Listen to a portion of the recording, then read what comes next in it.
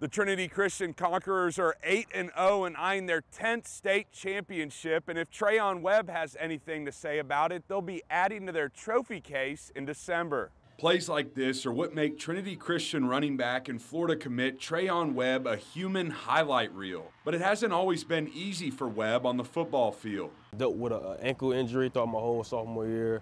9th grade, I broke my arm. Webb even got hurt before his junior season, forcing him to miss the Conquerors' first 4 games. He says these injuries have made him mentally and physically stronger. I felt like that's kind of helped me mature mentally.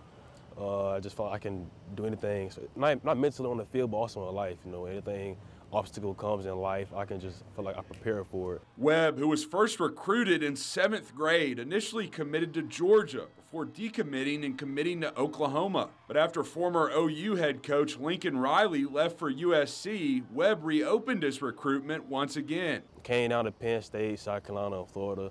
And I just felt like at the end of the day, Florida was the best place for me. The Gators weren't letting Webb fly under their radar. Coach Napier, the minute he came on the job, he came right to my school, came to see me.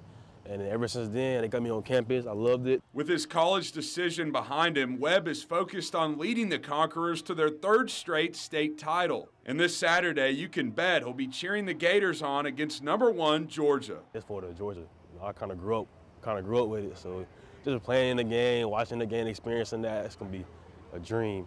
I feel like I'm gonna have goosebumps, you know, I might throw up before the game, you know, we'll see, but you know, Florida, Georgia, I mean, it speaks for itself. Treyaun will be at the bank for the Georgia-Florida game Saturday, and after this year, he'll no longer need a ticket to watch the Gators play, as he'll be taking the field at the Swamp.